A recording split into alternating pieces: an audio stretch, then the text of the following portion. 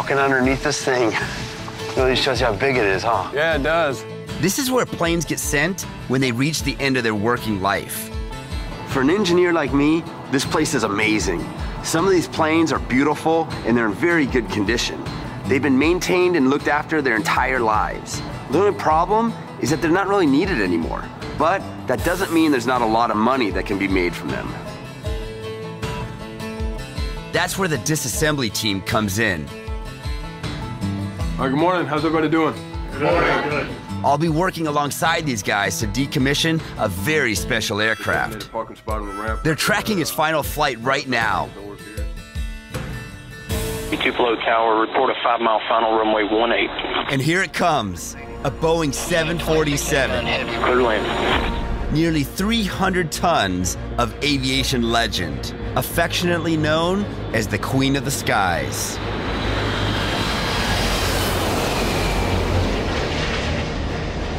That's a big plane. Wow. Once you come to a stop, you can hold your position and they're requesting shutdown. The engines are going to tell you from there, sir. That's the final touchdown for this 747. It flew its maiden flight in 1999. Since then, it's carried nearly 3 million passengers and racked up 14 million miles.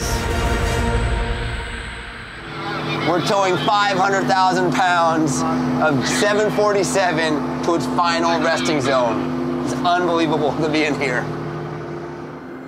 The very first Boeing 747 took to the sky in 1969. Here it is, the largest and the fastest of all commercial airplanes.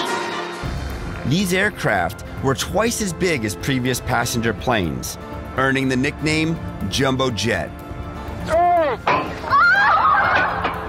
Their size meant more people could fly further for less, while their design offered luxury and mile-high glamour, promising a new era in jet travel. The largest, fastest, most comfortable plane in history, the Boeing 747 Superjet. Since then, over 1,500 747s have been built. The hard-working 747 fleet is now at the end of its life. One by one, these iconic planes are being retired, making way for more modern, more fuel-efficient aircraft. For this jumbo jet, it's the end of the line. But there's still a buck to be made.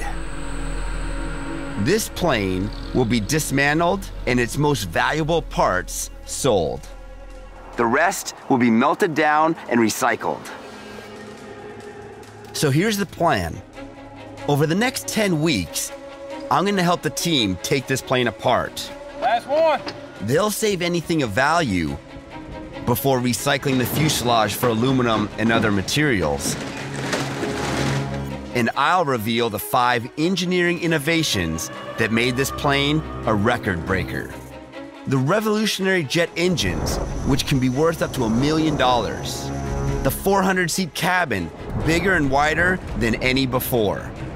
The vast wings that got this huge plane into the air from the shortest runway. The cockpit and avionics that guided this giant through the sky. And the massive landing gear that brought it safely back down. Will Smith is an aircraft mechanic with 10 years of experience dismantling 747s. Now, he's showing me the ropes. As you seen whenever it flew in earlier, you know, it's just a huge aircraft. So it's always fun to watch them come in. It's fun to taxi them in and get them parked. And, you know, like I said, from start to finish, it's just a fun aircraft to work on. The disassembly team's first job is to remove the most valuable components. It's 4 giant engines, each one weighing 4 tons. These are 20 years old, but even with millions of miles on the clock, they're still good for tens of thousands more flights, and can even be fitted on a different aircraft. That's why they're in high demand and extremely valuable.